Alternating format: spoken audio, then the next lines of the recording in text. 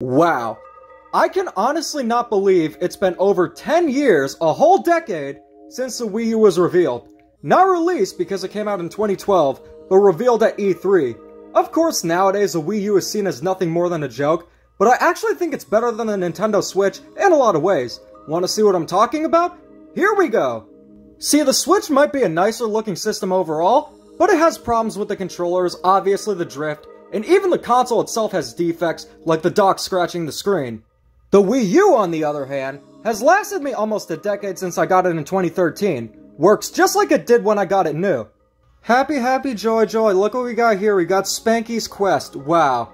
Meanwhile, you got an actual virtual console here. Even has Mario Advance 4 with the e-reader levels.